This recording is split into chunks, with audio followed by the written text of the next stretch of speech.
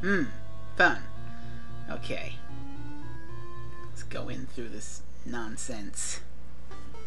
Welcome to the Lost Ruins. There are 2 of these dungeons in Chapter 6, and they're not so bad. We've got more snakes. We've got these purple ones who are really fast.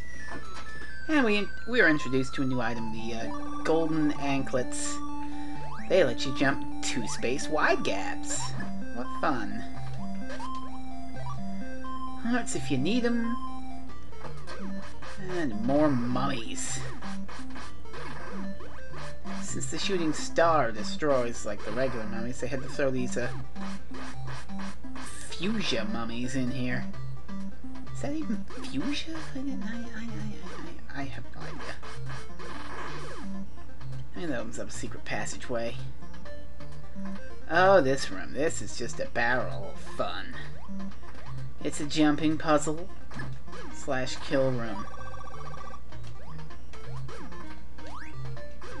So just to jump around like a crazy person. Gonna go over here and get this Octorok because he's sort of out of the way. God, you could just groove to that dungeon music, couldn't you?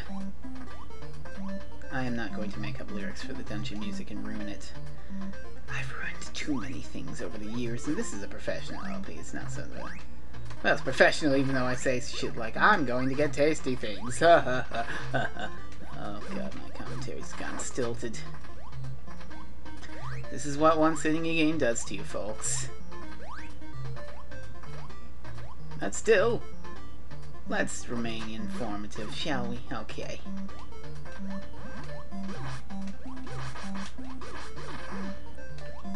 We just got a chain of mummies coming at us. These stupid fuchsia bastards.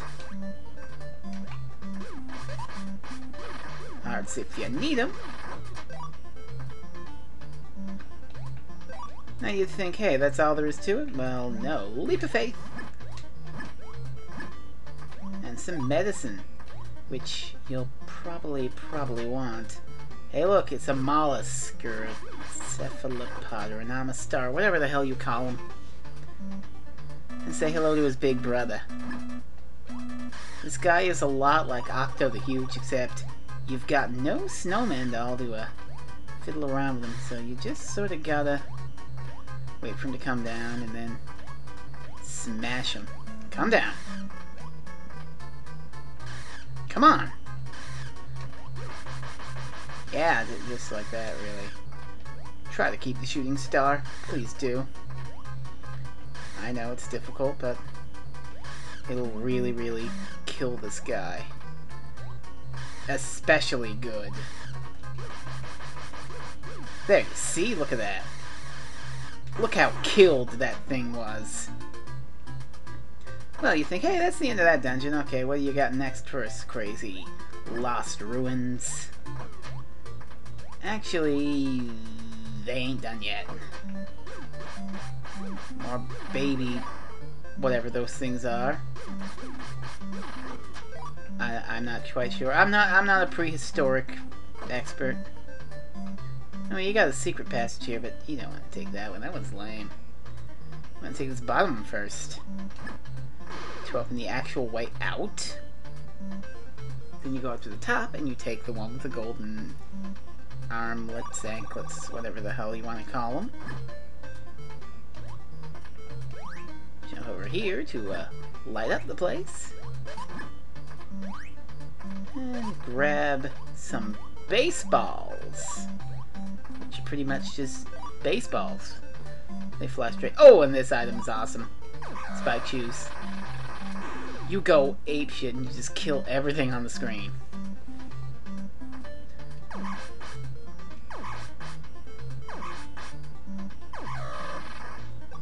Yeah, except it doesn't kind of work there because it's like slow and those things take a lot with the spike shoes. Take a lot of punishment. Just grab those golden anklets. Anklets, armlets, I'm not even sure. Oh, that was silly. Okay. Pretty sure there's health you can grab over here though. What do you know? I was correct in my note. Alright, let's deal with these things. The old-fashioned way. Oh, hey. Nah, I don't need the star. This is pretty much what I mean by the stars being, like, useless by now, because you've got, like, 15 hearts. Or however many there are. Now, let's use our spike shoes.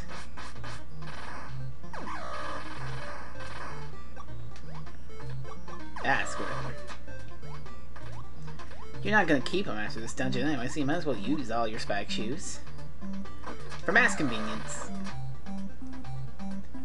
Switch to the baseballs because it's time for the real boss of the first section of the ruins. A Moai head! I didn't know we crossed into Gradius, but okay. Moai head just floats around and he shoots what appears to be some sort of mummy gauze. When he opens his mouth up like that, he's really vulnerable. Oh, hey, we're actually getting killed! Huh. Let's stand back a little from old mummy boy. Or Moai boy, or whatever.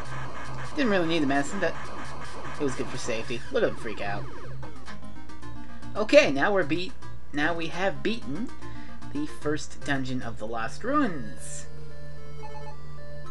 Woo! We did it. Haha! I keep telling you people to refrain, but you don't listen to me. You never listen to me. Alright. This is an interesting little thing you can do here. Alright, you just want to go up here. It's not really that interesting because of what the secret is, but rather what you can do. There is a big heart up here in that little stairwell. Now, if you go into the dungeon that's up there-ish, and walk back out, or get a game over or something like that, this big heart will respond, and you can infinitely grab it and fill your life level up to full. Which, honestly, would probably help for the final dungeon stuff that we're going to be doing in just a little bit. But I'm not going to do it. It takes too much time, and it'll all become irrelevant anyway. You'll see exactly what I mean as we go along. But that trick is there if you've got patience, and the thing in Chapter 7 is really kicking your ass, which it probably will, but we're getting ahead of ourselves. For now, let's go over here. And... oh my god, a giant rock! Metal melted by a great heat. Is it a cosmic bowling ball? Is this where Captain Bell got his goddamn bowling balls for his trap-filled dungeon? Whatever, let's just go to the second area.